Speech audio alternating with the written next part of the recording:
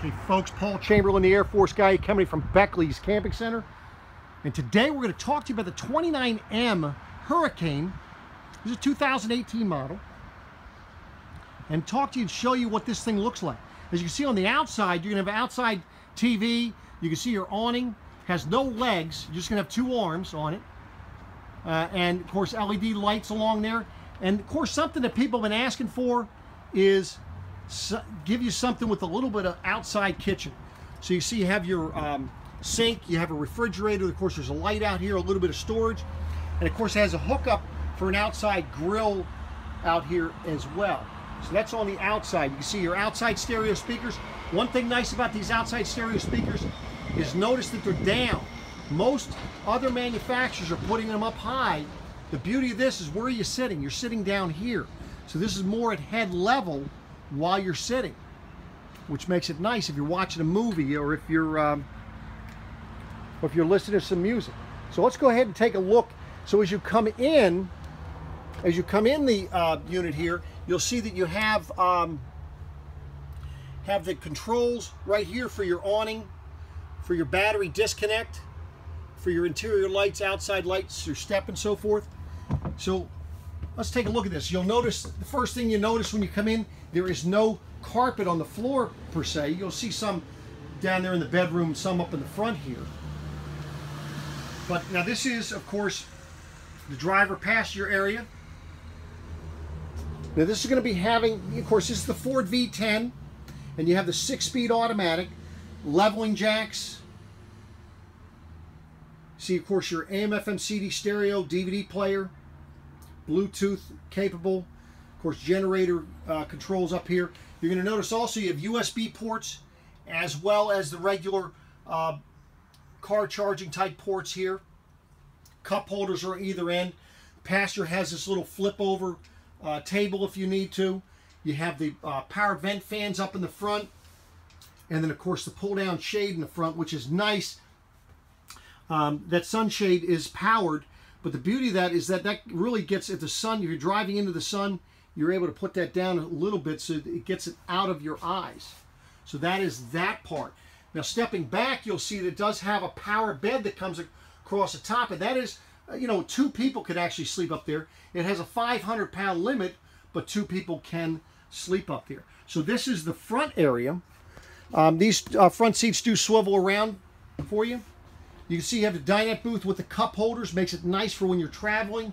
You don't have cups flying everywhere. Nice window there. And that's on your door side, which is nice. And you can see your kitchen. Makes it nice. Nice counter space. And of course you have a pull-out sofa for a bed. Plenty of cabinet space. And you can take a look at all the LED lights. This, of course, has 2 air conditioners. They're both ducted, which makes a huge difference. You see the TV there? Nice location.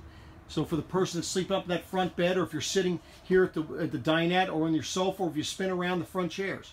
Looking into the kitchen here, of course, you're going to have the dual sink. The nice thing is, you know, you can pull one of these off. That way you can just use one if you wanted to. Gives you extra counter space. Flush mounted 3-burner cooktop.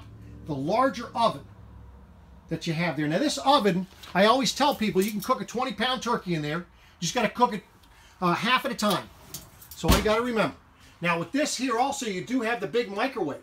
Some of these motorhomes, they're putting in, you know, they have an oven, but then they're putting in the smaller of the microwaves.